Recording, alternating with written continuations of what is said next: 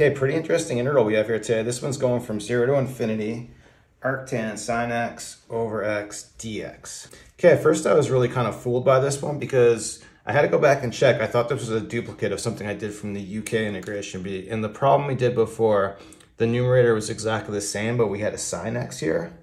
I think the bounds were different too, but anyway, what I want to do here is really the exact same method. But the interesting thing is this one really works out quite differently from that previous problem, even though we're doing the same kind of things on the same kind of problem. So to start with, what I want to do is I want to use Feynman's trick on this, and we need to parameterize it. I'll parameterize it the same way we did with the other video, and it's just going to be, let's create a 1 coefficient on the sine x there, and then we'll create some kind of function over here with a new variable a, where the a will be that coefficient on the sine, so that we're going to have, this will become, we'll write this as arctan a sine x over x.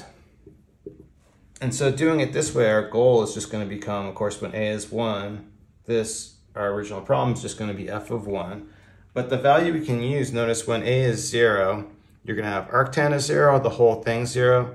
So what we can come back to is this value that we can just say f of 0 equals 0. Next, let's go ahead and differentiate on this. Differentiating with respect to a, using Feynman's trick, we're going to differentiate inside the integral sign as a partial. So let's write it like this, and then let's figure out what's going to be our constants and what's going to be what we need to differentiate. Well, if we look at this like 1 over x, that's going to be a constant. So let's bring it like way out here somewhere. And then we're just going to differentiate this arctan a sine x piece. Going ahead with this, for our derivative of this, we just do the normal thing with arctan. We're going to get 1 over a squared sine squared x plus 1.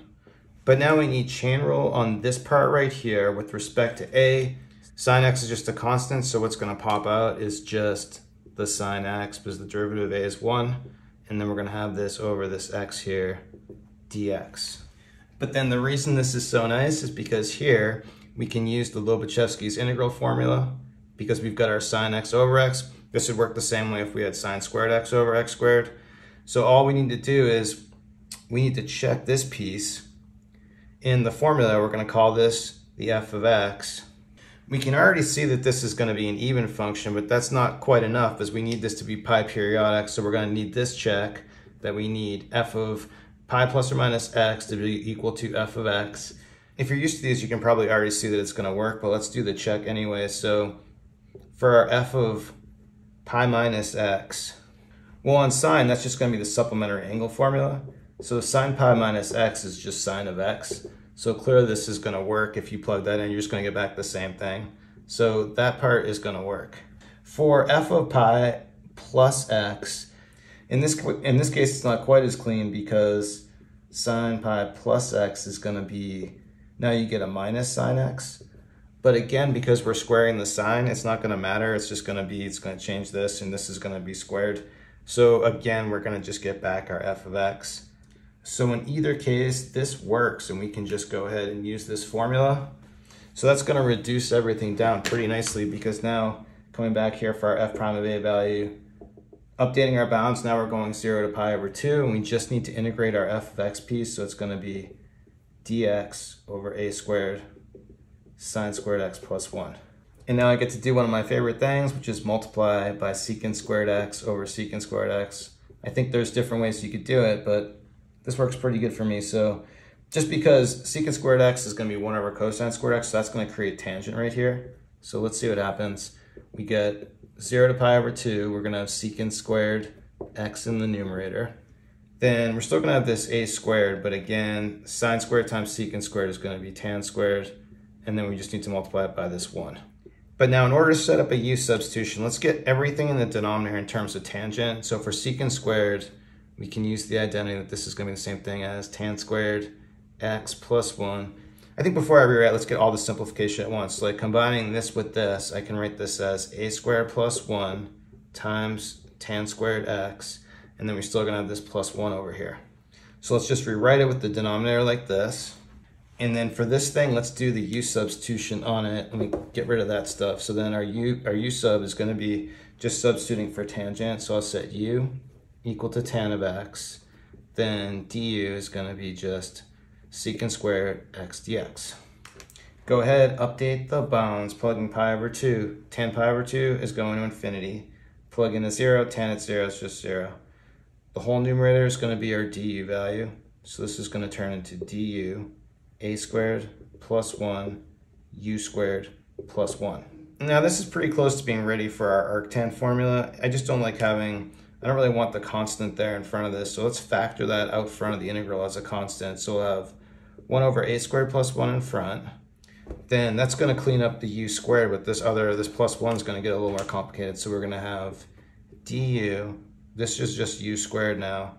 This is going to become 1 over a squared plus 1. In order to set up the formula, let's write this as a square root, and then this is all going to be squared, so then we can just use our arctan formula on it. Go ahead and integrate. We'll still have this constant in front. Then for our arctan formula, we're going to have the reciprocal of this in front. So I'll just write it like this for now. We'll bring that into the numerator, and then we'll just have arctan, flip it again, times u, so this is going to be a squared plus 1 times u. And all this is going to be evaluated 0 to infinity. One thing I can do is combine this one with this one, like get rid of it and bring it into the denominator and write this as a square root right here. But when we evaluate this, you plug in 0 here, arctan of 0 is going to be 0.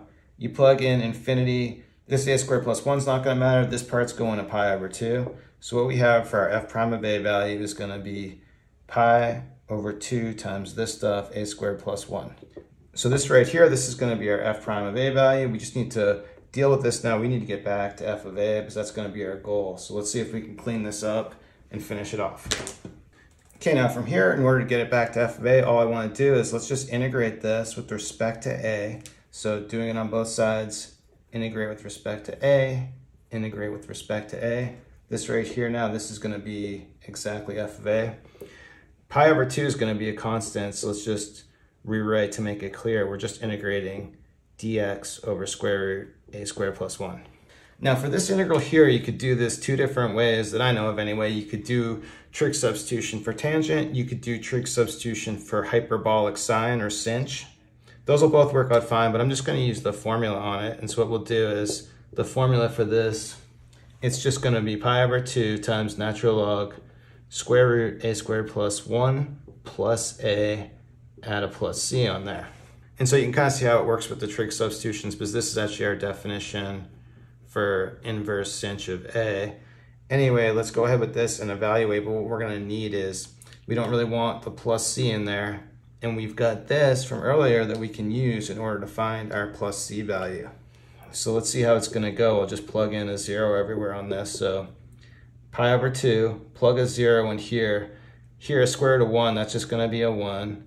And then our a, this one's going to be a 0, but natural log of 1 is just 0, so this part goes away, and we're saying the whole thing equals 0. Well, the way that works is going to be if c equals 0. So let's just take this, make this go away, and this right here is going to be our f of a value. And so now let's just recall what we're doing. We've got our f of a. We're saying if this is our f of a, we just created this a. And so in our original problem, the a value is just going to be 1, the coefficient on sine. So let's just plug in and finish it off. And so we just need to find out what happens when a equals 1. That's going to be our f of 1 value. So let's just plug everything in. So this is going to become natural log. Let's just write it out. We'll have this as 1 squared plus 1 plus 1. Reducing this just becomes square root of 2 plus 1. So for my final solution on this, we just get pi over 2, natural log, square root of 2, plus 1. Okay, there you have it. Thanks everyone for watching. Have a good day.